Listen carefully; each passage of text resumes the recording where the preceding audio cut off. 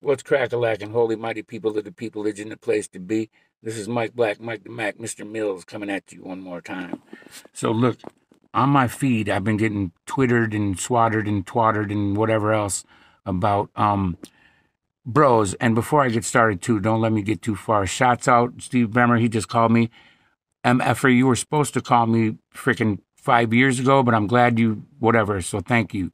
Shouts out to my best friend, Churchill, man. What's up, baby boy? I know you watch these because I can tell who watches these, so don't even front. Oh, smiley ass nigga. Um, what up? Lost my train of thought, man. Every time I think of Churchill, I smile. And you know what? That's good because he's the only person I've ever met in my life that when well, no, that's a lie. The Maria story. I'll have to do you guys that video. Churchill, he's the only one I ever met in my life make me smile like that. Dude, let's just say dudes. Out of all the freaking millions of dudes I know, outlaws and banditos and citizens, 1%ers, 3%ers, 5%ers, 100% citizens, Colleen and them people, you know, they're too sweet for their own good. And Jeff, don't let me forget Jeff. What else? Of course, shouts out to my mom. She just gave me a little gift right there a while back. I don't think I showed you guys, but it's really cute. That's for my little mom. It's just like this one for my little cute mom.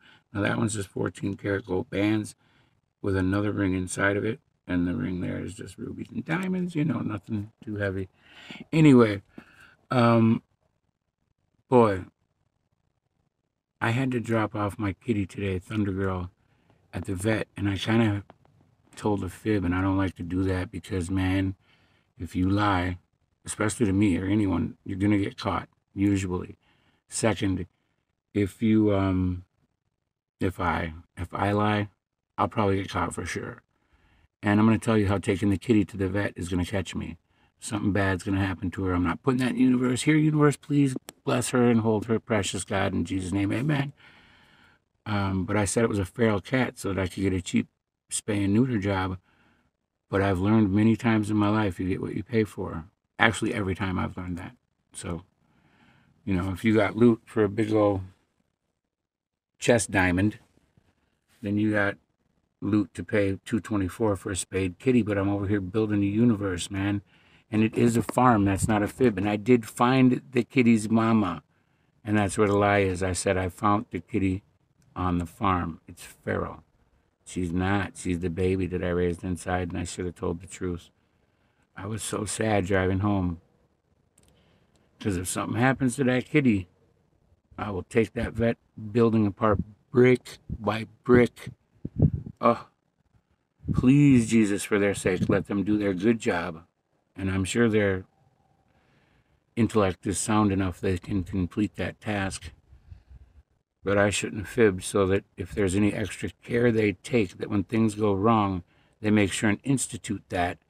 Whereas if something went wrong here, she started to have heart palpitations or heart distress or circadian rhythm distress, they'd be like, oh, well, it's a fair cat, and let something happen. So it would still be my fault. I would still blame them fully. Not for quarter cops, obviously, for a sound judgment that would fall on you, like how when, you know, Lot and his wife left the city and God was roasting it from fire from heaven. He told that girl, don't you look back. He didn't tell her what would happen, but he said not to. And when she did, he turned her into a pillar of salt. For those of you who don't know that story, check out the fate of Lot's life. And it's not my video, that's someone else's.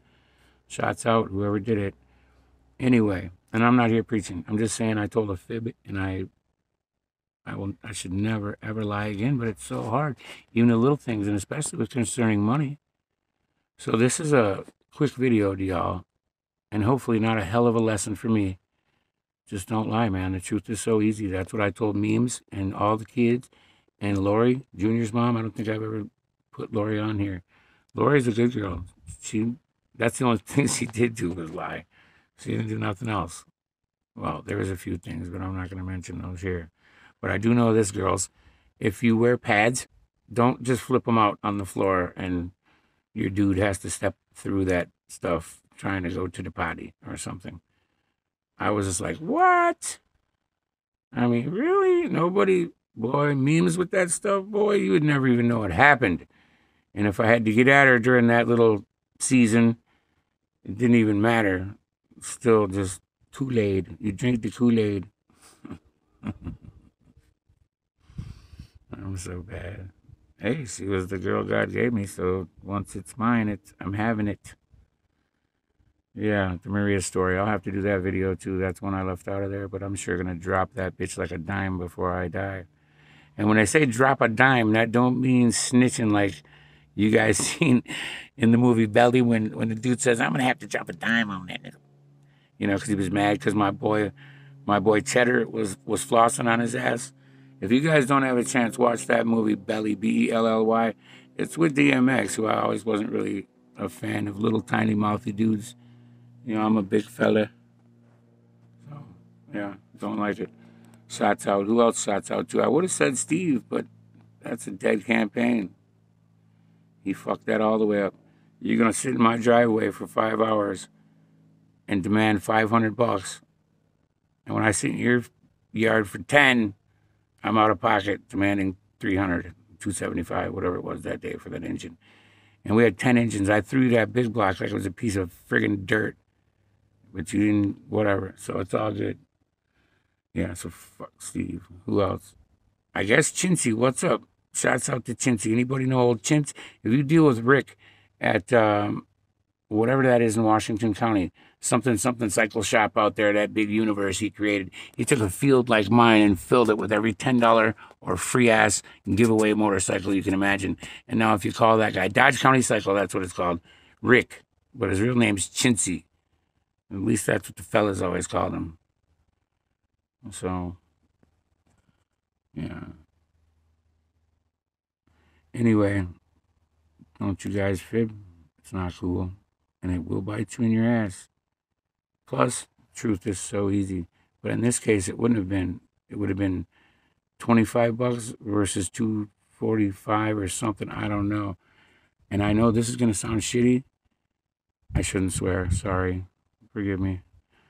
But I ain't got $275 right this second to spend on a kitty. That's another motorcycle or a transmission or something.